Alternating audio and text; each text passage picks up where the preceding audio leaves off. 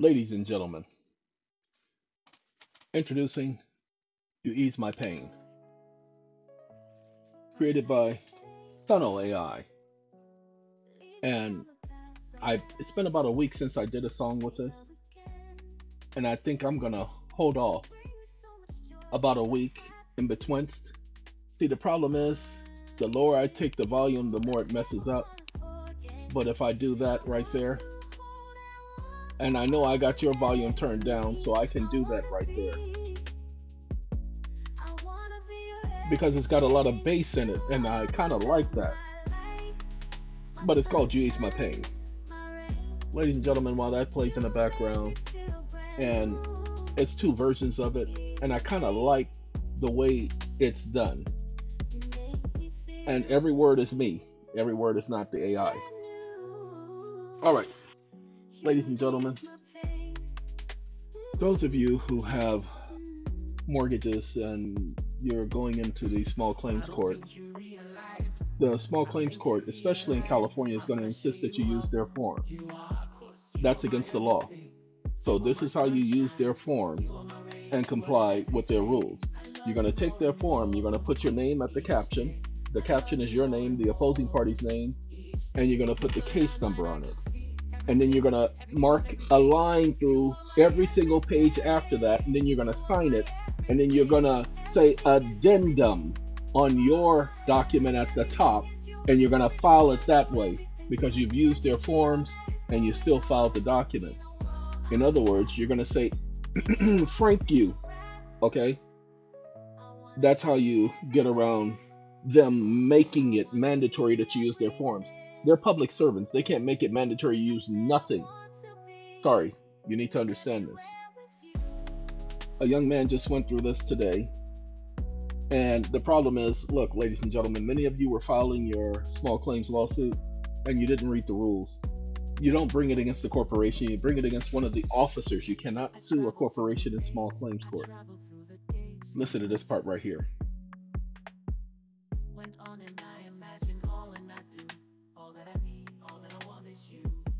Now, some of y'all probably can't hear that.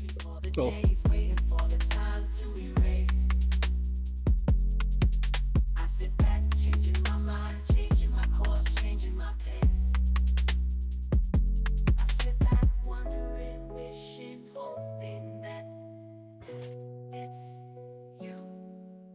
now, this part right here, everything that it's doing is exactly what I intended for it to do. It's how I program the information into the system. And the fact that they're blending in both the female and the guy, I didn't do that. The AI system realized that's what I wanted. And I'm just being honest with you. By the way I wrote the song, it got it. Okay.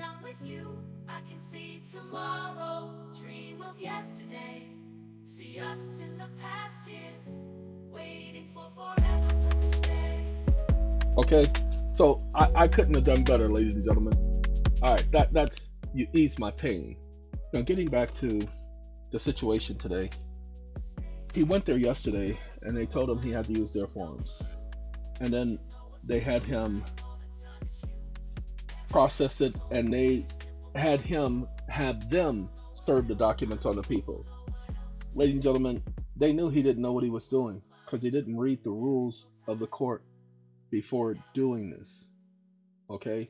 You have to go over the rules first. I told this to all of you. Sometimes people listen to me, sometimes they don't. I wish they would rather listen to me because I have a lot to say, dude. Okay, this is not the one I want. I want the one before it. Let's see if we can go to the next. Nope, it only did one. Yeah, it only did one. So I can't do nothing about that. Hold on. Let's do this. Okay. It's going to sound like it's the same song, but it's not the same song, ladies and gentlemen. Okay.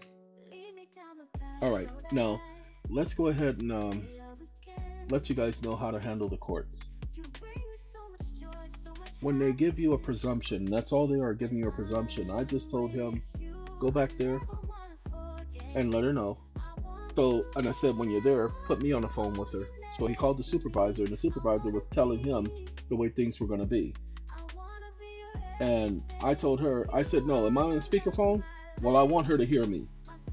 And I'm sitting up there checking her in front of everybody because everybody's hearing me check her. Well, that's our policies. Well, where is that policy at so I can find it? And she never told me. So basically, I ended up calling her a garden tool. And I literally did call her a garden tool. And then I asked him at the end, did she hear me call her that? Ladies and gentlemen, I shouldn't have called her a garden tool. I mean, even though she was acting like a garden tool. Oh, I'm sorry. For those of y'all who don't know what a garden tool is, if you ever did gardening, there's this little long tool with a hook. It's like a edge on the end that hooks. Well, it's called a hoe, and it's used in gardening. So I was calling her a garden tool. It's not a derogatory term. I just said she was a garden tool. That's all I was. I mean, I actually used the actual name for the garden tool. But anyway,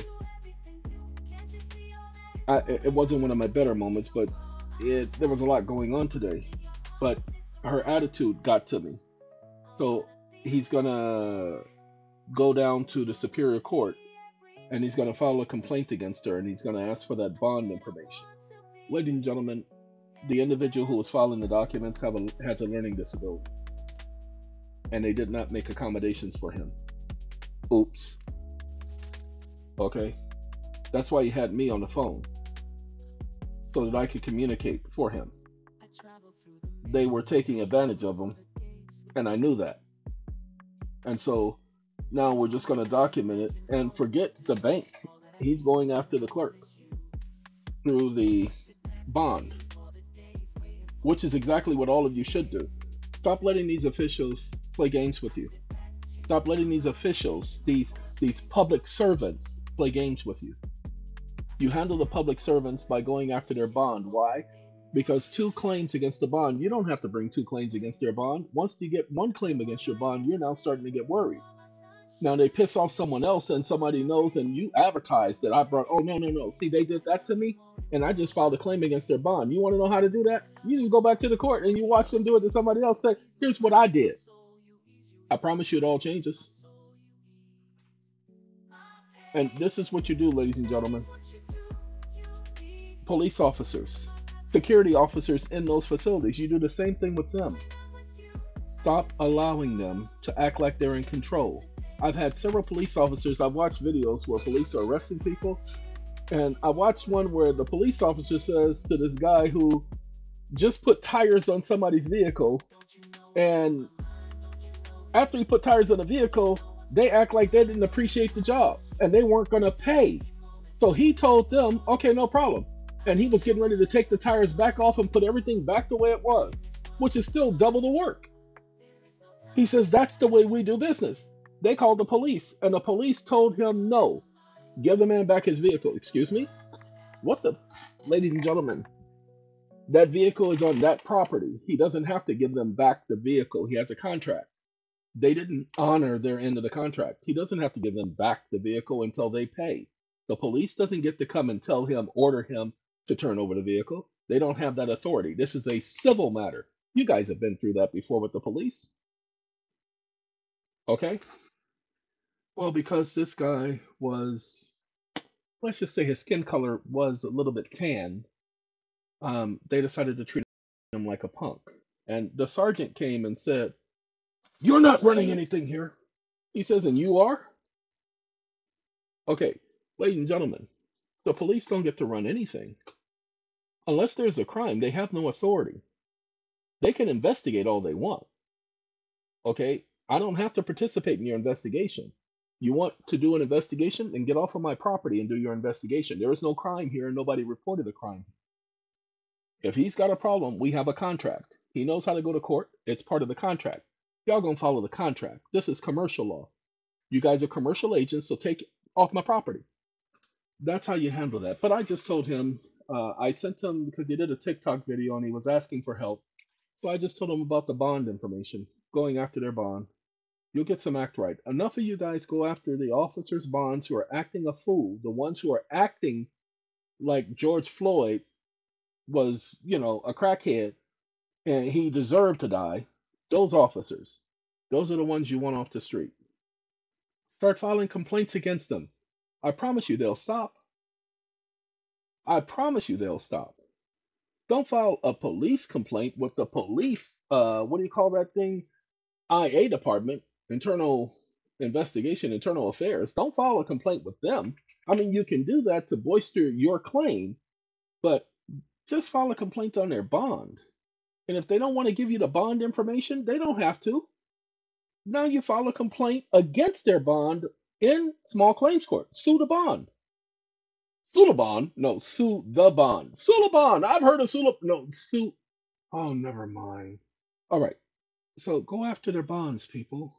Stop letting these officials take advantage of you. Stop letting these judges just kick your cases out of court talking about, I'm dismissing this. No, you don't get to dismiss this. Those of you who are receiving summary judgments, do you know that if there is a bona fide claim, that if there is a bona fide controversy, they can't just dismiss your complaint? And if they say you failed to state a claim whereby relief can't be granted, sue the judge's bond. You bring forth a valid controversy that is a valid claim. If you bring forth a claim saying that a right, a natural right, a civil right, a constitutionally secured right was violated, that is a bona fide claim because it's your right to petition for redress. Stop letting these judges treat you guys like punks. You guys are going to have to bring claims against their bond. All right, ladies and gentlemen, I've been up since 3. I got up at 3 this morning because I thought it was 5 o'clock. When I looked at the clock, I was half tired.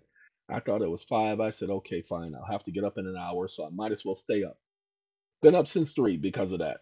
Because it took me 30 minutes to realize, wait a minute, it's only 4 o'clock? What the? Okay. And I couldn't go to sleep then because then it would take me almost a half an hour to go to sleep, and then I'm back in the same situation. Lord have mercy. So I just said, stay up. So now it's time for me to go eat. Got my food right there on the stove waiting for me. It's time for me to go eat, y'all.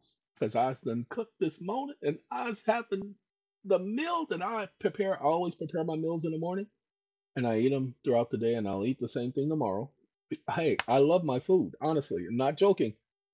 I'm sorry. Let me explain this. You guys, this is a segue. So we're going to be talking about something different now. When they fried my brain cells, they fried my taste buds. So for a long time, food just tastes like paper. I'd have to add so much salt and other things to it to make it taste good. And that got tiring because it just I just had to keep adding more and more and more. So I went to the same God that I asked for, so forth. I went to that God and I asked that God for, sorry, I got to change headset, so give me a second. I asked him to let all of the food that I taste from now on to make it so that I enjoy it. So when you hear me telling you that I enjoy the food that I cook, I'm not joking. I really do enjoy it. But that's because I asked the God that I serve to make it so that the food that I'm eating, that I enjoy it, that I taste it. I don't have any taste buds. They fried them when my body temperature got to 126 degrees. They fried my taste buds, people. Can you imagine just eating and not being able to taste anything, everything tasting like paper? How do you know what paper tastes like? Because I used to be made to eat paper with my school teachers. So, yes, it tastes like paper, people. Okay? Oh, you remember how they used to wash our mouths out with soap? I've been through that too. So, just understand that I understand what paper tastes like. And that's what food used to taste like to me. Well, food doesn't taste like paper to me anymore. And so I tend to cook the same things on a monthly basis. The only reason being, and I change it up. It's the same type of food, but I change it up. But the only reason I do it that way is because the items that I'm cooking are the items that when I was a child I liked. So again, I'm pretty good at cooking the same stuff and I enjoy it. I don't get tired of it because I asked him to allow me to enjoy what I'm eating. And he's done that. Ta-da! All right, ladies and gentlemen, I don't know We were watching this earlier, but I don't know why any of that's popping up because I didn't click on none of that. But we gotta go. So bye bye.